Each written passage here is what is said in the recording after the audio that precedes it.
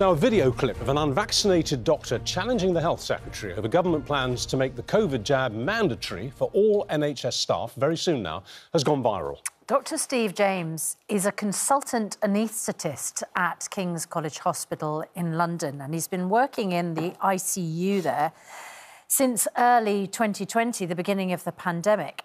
And on a visit by the Health Secretary, he told Sajid Javid the science isn't strong enough to support the policy of mandatory vaccination for NHS staff. Let's hear what he had to say.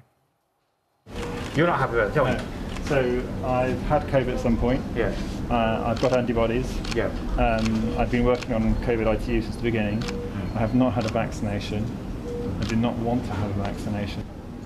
And for that, I would be dismissed if I don't have a vaccine. It's not, the science isn't strong enough.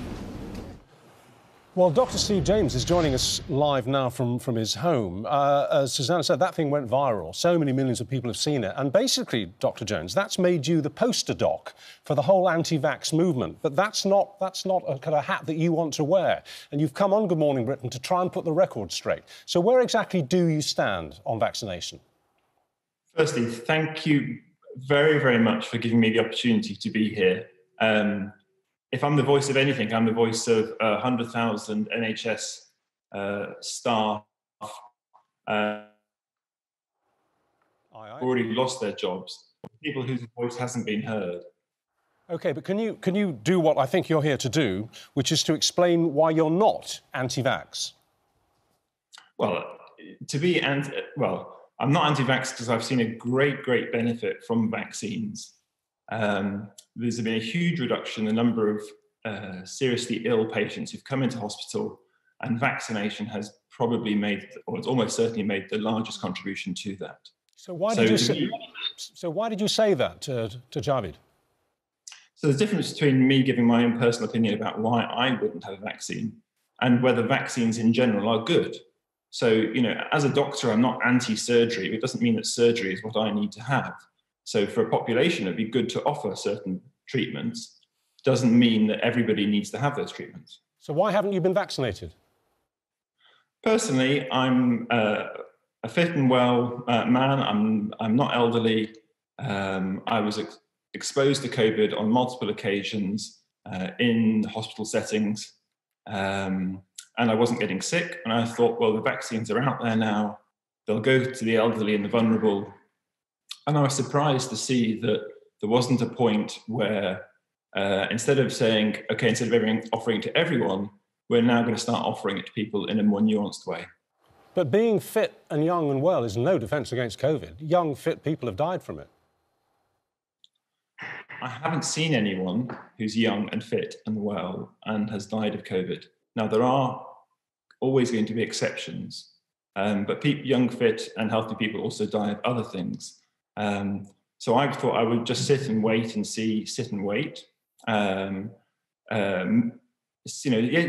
the director of the CDC announced that more than 75% of deaths in the US have been in people with 4 or more comorbidities. So out of that 25%, a lot of them have got 3, have got 2, have got 1. I still haven't seen anybody who's died in my hospital. Not to say it hasn't happened, but who hasn't got any comorbidities or any issues. Just to be clear, you are speaking entirely in a personal capacity and not as a representative for the hospital. You won't get vaccinated, and you've explained why you believe you don't need to. Just want to establish, you say you've been exposed to COVID. Have you actually had COVID? I haven't had a symptomatic episode that I know to be COVID. So I had one fever in the last 2 years. It came on in an evening. When I did the next tests, I was negative. So I don't know if I had it symptomatically, but I've got antibodies that show that I've had it. How do you know that? Do you get an antibody test offered to you in your work? No, it's not offered to me in work, but I've had one done. You've had what, sorry? You've had what? He's had an antibody test done, and that would be privately, presumably, would it? Well, I asked at the hospital if it's possible to get one done, and I got one done then. And just to clarify then, if anybody is carrying antibodies to COVID, are you saying that automatically means that they must have been infected with it at some point? Yeah, if you're carrying antibodies to a virus, you've developed an immune system's memory because you develop that memory because you've been exposed to it before. Okay, so it's the kind of Novak Djokovic defence against vaccination, isn't it? Yeah. But, Dr. James, you are not going to get vaccinated. You've said that. You've had that argument with the Health Secretary. Of course, that comes with a penalty within the NHS, because from April, if you aren't vaccinated, you'll lose your job. Are you prepared to simply lose your work for the sake of taking a vaccination, which we know, and you have explained, is enormously beneficial? So the benefit is for people who are likely to have a serious consequence. So the benefit isn't there for me.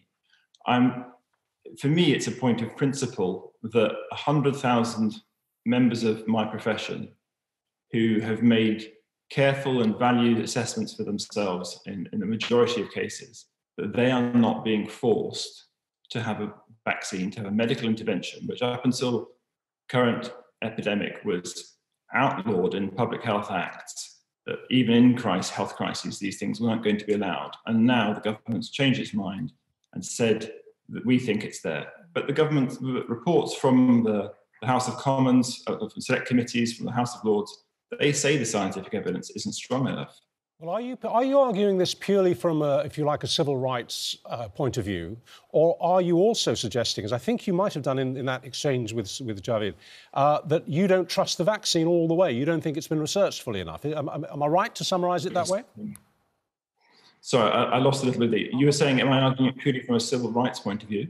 Well, OK, I'll repeat the question. Are you arguing this, as I say, from a human rights, civil rights point of view, personal freedom, or do you also have your suspicions that the vaccine isn't 100% trustworthy?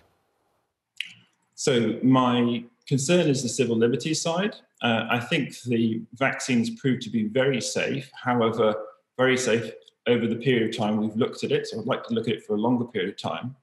But as my mum said to me last night, she said, if King's is going to lose 1,400 members of staff, then how's the NHS going to survive? And you've got to look at the practicality. Dr. James, what I don't understand is you're prepared to lose your job and put your department under pressure as a result of you losing a job, because I don't know, how easy it can be to get an anaesthetist with your sort of training and qualifications in there, despite the fact you believe the vaccine is safe and effective. I'm not sure I understand it. Anyway, let's talk to Dr. Hillary about it, because Dr. James says he doesn't want to be a poster boy for the anti-vax movement. I can't see how he avoids that, frankly. Yeah, look, I'm not going to get anything like equal time to refute what Stephen James has said. The basic point that I'd like to make is the vast majority of doctors and scientists think the science is plenty strong enough to support vaccination and mandatory vaccination for NHS staff in contact with patients. By his own admission, he's got antibodies. So at some point, he's been in contact with coronavirus and has been capable of transmitting coronavirus to the sickest patients in society in intensive and critical care. That's the first point. Having not been vaccinated, he is likely to have a higher viral load when he's been infectious and to carry that virus for longer. And all the science shows that transmission in an unvaccinated person is likely to carry on for longer than it would in a vaccinated person. So he talks about the risk to himself. There is an ethical duty for doctors under the GMC regulations in communicable diseases to immunise yourself to protect the risk to your patients. And clearly that isn't happening here. And you have the extra consequence that because of his refusal, and we understand, I think, 1 in 10 NHS staff currently not vaccinated. Yep. Losing that number of staff and some of them massive. Absolutely. At a time of huge pressure on the NHS. I understand that. And a lot of doctors and scientists are infuriated that because a lot of them were hesitant facing this deadline that's fast approaching, that this will have done a lot of damage, that this will have dissuaded them from actually overcoming that hesitancy and coming forward and being vaccinated. Well, we have to go back then for the right of reply to that telling off to Dr. James. That was in effect a telling off from one of your fellow professional doctors. He says that your behaviour is, if you like, selfish. What you're doing is for your own interests and good and to support your political views in terms of human rights and civil rights, but you're putting patients at risk. You've actually put patients at risk. 10% of the NHS staff are essentially in the same position as me. I'm not a fringe person. I'm having an expression of my voice, a voice which hasn't been heard. I've got thousands and thousands of positive comments from people. Hundreds of doctors and nurses have contacted me saying, thank you, let's open this debate up. The debate has not been held. Many groups of doctors, of other politicians have said the science isn't strong enough. And, you know, if we don't have a debate, if it's a single story, if it's a single narrative, that's not science. Science is questioning it. Absolutely, and your voice has been heard. It's been heard here, and that's our job. Thank you very much. Thank you very much indeed for coming on. Thank you, Hilary, for putting the other point of view.